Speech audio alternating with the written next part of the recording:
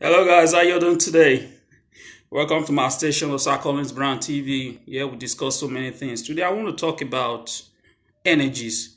There are so many energies in the world that you need to know how to use all this kind of energy, because all this energy, they exist in you. Yes, it dey all of us, it dey our body, everybody. Like I will say in Nigeria, where I come from, the energy dey our body. All the kinds of energy I want to talk about is in our body. Love, hate, unity, anger, temper, all these things. So, but the truth about life is that how are you using these energies? How are you using your energy?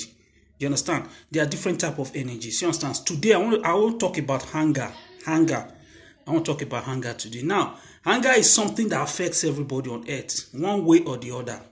Every day in the world, something must make you get angry. It may not be every day, but once in a while, you get angry. And now the way you react, the way we react, all of us react in different ways. Mr. B reacts in a way, different Mr. C reacts in a way. But so what I'm trying to say is that life is all about how we react to situation.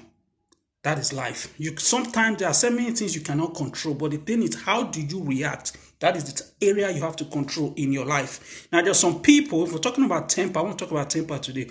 There are a lot of people, temper is like something like somebody will build a whole house and will just destroy it in a day. Somebody can destroy friendship, so many things just because of temper, So if you have a problem with anger, temper, if you have a problem with temper, one of the signs you will know is that whenever you have issues with people, you always say things that at the end of the day you regret. Why you start asking yourself why you said these things, and it becomes a continuous, it's like a cycle, So one of the first things to do is to admit that you have this problem, is to admit and say, this is a problem and I have to solve it. Because anything you do not admit, you deny, or you're in denial of, will continue to will continue to control you. So you should not be in denial.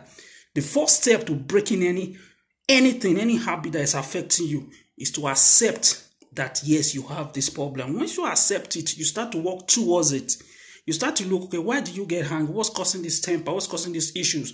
When you flare up and things like that, you need to know why these things happen. So if you're in a situation where things like this happen, you can take a deep breath, go away from such places, try to avoid such things, And in life, like I said, the way you react, life is about 90% the way we react to issues. So you need to learn